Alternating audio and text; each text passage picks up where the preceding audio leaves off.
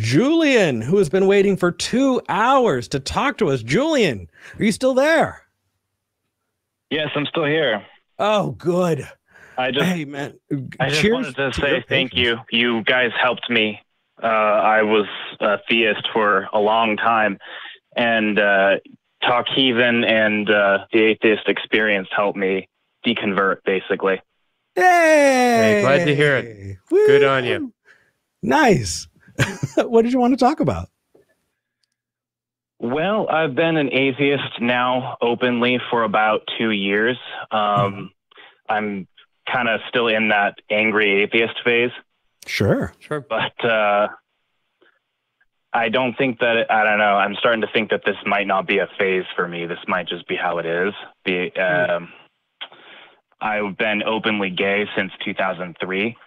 And because of the way I was treated by Christians, most specifically, because that was my community, I don't really think that there's a way out of this now. Like, that the angry atheist thing is unfortunately going to just be stuck with me now. Well, that's fair to say. And it's worth pointing out that there's a lot to be angry about. You know, we talked at the very beginning of the show about how there's really no value in denying that anger. You know, how you operate with it, what you choose to do with that anger is a very important question, but you don't owe it to anybody to not be mad. And there's a lot to be mad about. So it's valid to acknowledge and identify those emotions.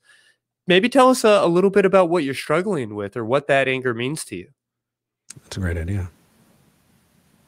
Well, I guess what I've tried to kind of funnel it into now is I've recently got involved with the Satanic Temple.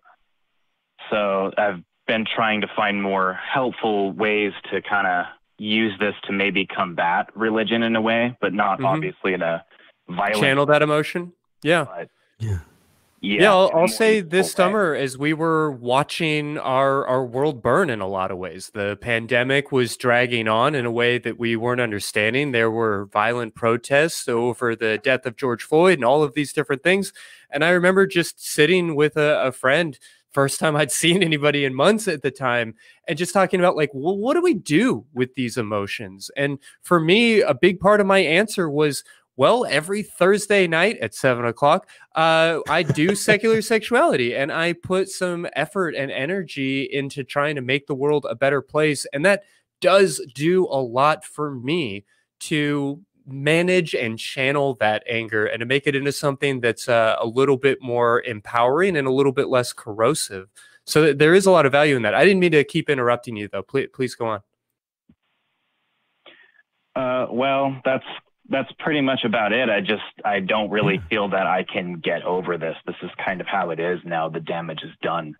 You know, I would feel it's unreasonable to drop it because it wouldn't be Julian, authentic. Julian. Yes. Your healing process is going to take as long as it's going to take. And if you expect it's going to maybe be done in a day, a year, 5 years, 10 years, your healing process is yours and it's valid. And as long as that's going to take, that is absolutely fine. Christy, the way you were talking about channeling that anger, that frustration, I do the same with that in my anxiety. I call it weaponizing my anxiety. I focus in on a task. Julian, one of the things that really helped me specifically with anger was volunteering for the Hotline Project. Because interesting.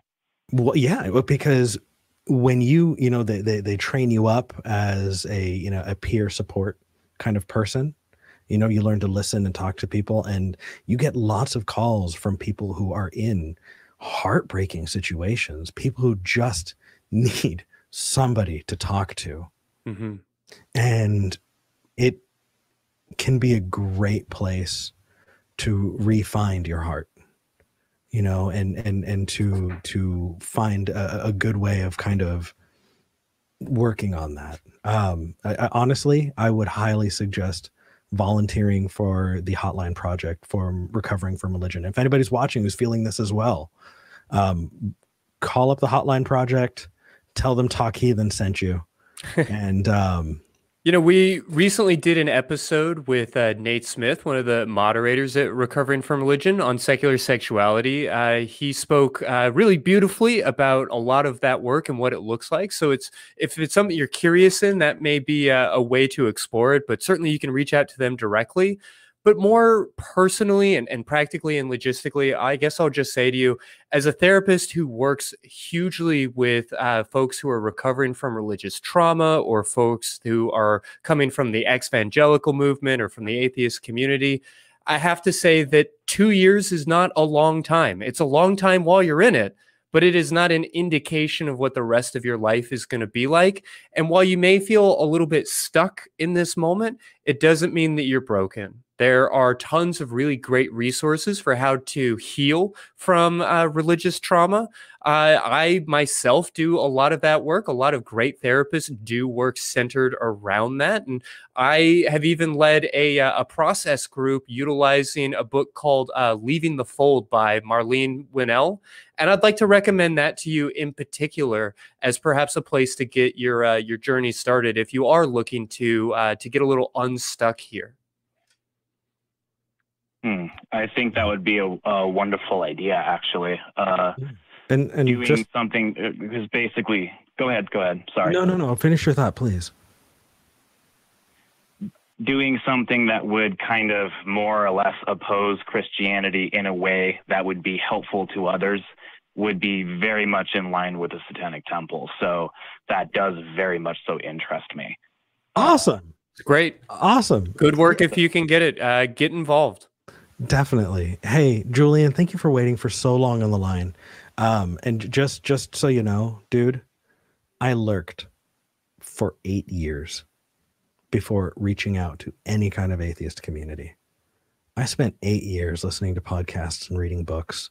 I spent 8 years before I was comfortable to even step foot into a place. And when I stepped foot into the ACA, I broke down crying because I was like, I'm home. But it can take a long time. Don't. Yeah. And goddamn, Christy, you're getting, I want to do the sound effect. I'm sorry, but I love it that you are not broken. Oh no, the sound effect didn't work. I just feel I have a lot of work to do. Oh. Sure, and we all do. The good news is you don't need to worry about whether or not you've completed that work, because you're never going to complete it. You're never going to end up, because ending up's not real. But, you know, we can get better because we're not dead yet. So until we are, I'm going to keep on working to try and make myself and the world around me a better place. And it sounds like that's the journey you're on too. So good on you. Take care, brother. Sounds like you got an awesome journey in front of you. Take care. Thank you very much. You too. Bye.